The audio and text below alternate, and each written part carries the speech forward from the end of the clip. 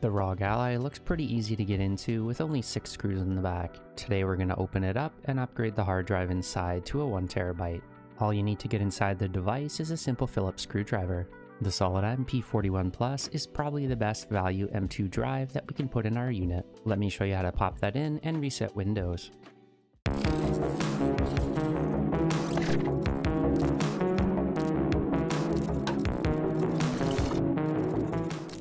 Obviously, the first thing that we need to do is to put something under our screen to protect it from scratches. After that, all we have to do is take out the 6 screws that are on the back of the console. The screw in the bottom middle here doesn't get removed, so all we have to do is just loosen that one. These are pretty long screws overall, but they should come out with relative ease. Once you get those 5 screws out, all you have to do is just lift it up and put it on its side. We're going to be splitting it open here from the trigger. There's a small white ridge here between the 2 triggers. With a small pry tool, all you have to do is just push it towards you and the back should come right off. With that open, all we have to do is to go to the other side and do the same thing over there. The way the shell is designed, this is probably the easiest way to get this off. If it's not coming off easy, just double check to make sure that you removed all the screws in the back. These are also pretty sturdy clips, so don't worry too much about breaking them. If it didn't come off the whole way, you can take your pry tool and pop it open a little bit more, or just pull and it should come right off. Work your way around the console and lift slowly.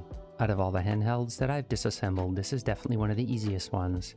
And with little trouble, the backplate is removed. With the backplate removed, all we have to do next is to unplug the battery. Being careful with these small wires lift up on both sides and it should come up pretty easy. Don't use any metal tools to remove the battery cable. The hard drive is just kept under here and it can be removed easily with 1 screw. As this is a pretty small screw, just be careful not to lose it. To remove the hard drive, all you have to do is pull down and it should come right out. Getting an extra 512GB M2 drive here from this unit kind of makes me want to use this in my Steam Deck. The stock hard drive here is supplied by Micron. Let's grab the new hard drive and install it. Just be careful when you're lining it up to put the notch in the correct spot. The drive itself shouldn't take much force to push in. When you insert the drive, just make sure that it's lined up straight on both sides.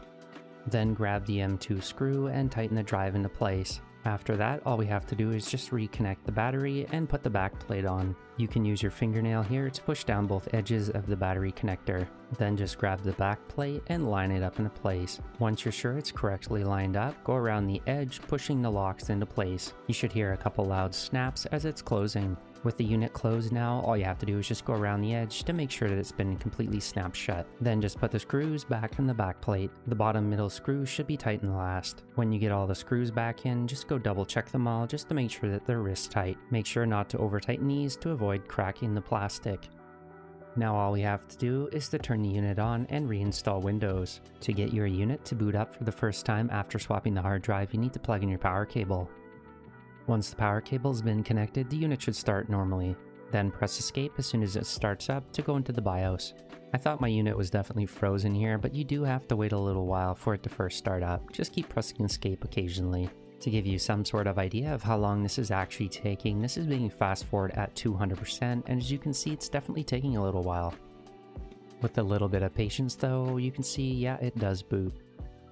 When the boot menu finally loads, use your keyboard and go down to enter setup so it can go into the BIOS. I have to admit, the BIOS does actually look really impressive for a handheld device. Press the Y button on the Ally, then press right on the keyboard.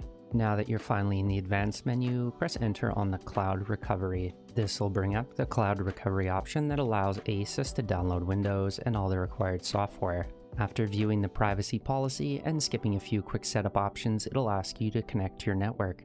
Go ahead and put in your wireless password and it'll connect to your wireless network. For this next part, I recommend plugging your device into a charger as it can take quite a long time. With your device finally plugged in, go ahead and let it download. The download here does take a while to do. I'd walk away and come back later and check on it. With everything ready to go, all we have to do next is just wait a second. Once that loads up, it'll come back into the cloud recovery menu. Even though my internet connection was consistent, for some reason it said the connection failed. After saying connecting for a good while, it popped up with another menu telling me to plug in the charger. Since the charger's already connected, just go ahead and press OK to continue to the next step. The next step shows us a menu that says that you're responsible to back up all your files that you want. I don't have anything on here, so I'm just going to go ahead and start the recovery process. The cloud recovery download did take longer than any other part in this entire process. After a little while though, the download will finish and we can proceed to the next step. The device has a couple other things that it needs to get ready before we boot into Windows. I think this is pretty cool that Asus can include this kind of recovery option in their BIOS. Hopefully other handheld manufacturers like Neo can have an option like this in the future. With that finished, we can finally boot into Windows. After a typical Windows setup of getting all your devices ready, it should boot in. Thought this was kinda odd how it booted into a random administrator account. I just hit OK on the system preparation tool that popped up and it rebooted. From here, it's just your typical Windows setup. Go ahead and select your country and proceed to the next step. Instead of logging into a Microsoft account, you can make an offline account quite easy here. To create a local account, type in no at thankyou.com. When it asks for a password here, just put anything in, literally just a bunch of jumbled letters. Microsoft is going to come back and say, hey, that's not a Microsoft account. Then it'll proceed to tell us, hey, maybe you want to make a local account instead. Then just go ahead and put the username in for your device. I tried the Shift F10 method on the keyboard, but unfortunately it doesn't seem to work anymore. It's nice that other way still works though with making a local account. And with all that finished, we're finally into Windows. Swapping over to my capture card here, the first thing you want to do on a new Windows setup is to connect all your accessories. If you press the Armory Crate button, it'll pop up with a prompt telling you to go to the website to download the software. Scroll down the page a little till you see the download button. From the menu that comes up, go ahead and select the Light package. Go ahead and unzip the file, then run the installer. Select reopen the app once the installer is finished. With Armory Crate up and running, we can see now that we have quite a few options that we can adjust. In the content menu, go to the update center first because there's probably a few updates that we need to take care of.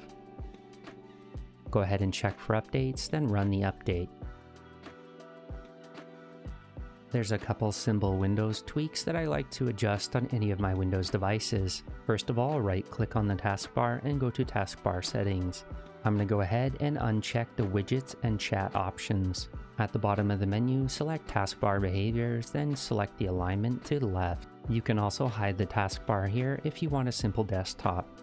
We need to go ahead and download the Ally drivers next from the main website. From the support page, click Driver and Utilities, then scroll down and select your operating system. From there, you just want to go down this page and download all the required drivers that we're going to need for the OS. You can also download the My Asus app here, which we're going to need for some firmware updates. The My Asus app is located on the Microsoft Store, just go ahead and install it from there. Inside of the My Asus app, go ahead and click on Customer Support, then Live Update. Go ahead and check for updates, then run the update. Anytime that you're updating the firmware, make sure to have the unit plugged in. With that done, just go ahead and download the rest of the drivers and go ahead and install them. You can get rid of the user account control pop-up by opening this and changing when these notifications appear, then set to Never Notify. In the AMD driver software, you can go ahead and double check to make sure that it's currently updated. As you can see, mine's already been updated to the latest. Click on the gear at the top right corner of our screen, then click on the Display tab. In the Options menu here, the first thing that we need to do is to turn on FreeSync. We also need to make sure that we're using full RGB and the highest color bitrate that it'll support. I can't turn on FreeSync right now as this is connected to my capture card. Another thing that I like to do with my handhelds that run Windows is to disable indexing. Right-click on your hard drive and uncheck the indexing option. Then hit Apply, OK, then hit Continue, and ignore all. While this can help with search functionality, it can definitely slow down your computer due to continuous indexing of files in the background. Ninite.com is an excellent website for downloading a wide range of software needed for a new Windows setup. On the website, go ahead and select all the software you want, then go down to the bottom and hit Get Your Ninite. Then open the file and it'll download and install all the software in one go. I also like to disable defragmenting on my gaming handhelds as well. Search for defrag and it should pop up in the start menu. Then go to change settings and disable the scheduler. Make sure you click OK to verify the changes. If you haven't done so already, make sure you check for Windows updates as there's probably quite a few of them. As you can see, I have a ton of Windows updates on mine, so I'm going to go ahead and install all these now. If you click on the Start menu, then type in msconfig, it should come up with a system configuration. Then head over to the Startup menu and open the Task Manager. Scroll down the list here and disable anything that you don't want running when the unit starts up. In general, all you want to keep is your antivirus as well as anything that has to do with drivers. and of course any gaming software like Steam. Speaking of Steam, if you enjoy this Steam Deck, you'll probably want to use Big Picture mode on the ROG Ally. In the interface options, make sure that you have Steam set to start in Big Picture mode. This gives us a nice interface to work with for all our games. We can even shut off the device directly from Steam Big Picture mode. In the settings menu, you also might want to make sure to enable the battery percentage under general settings. Hopefully this video was helpful, and if you have any questions, feel free to ask in the comments below.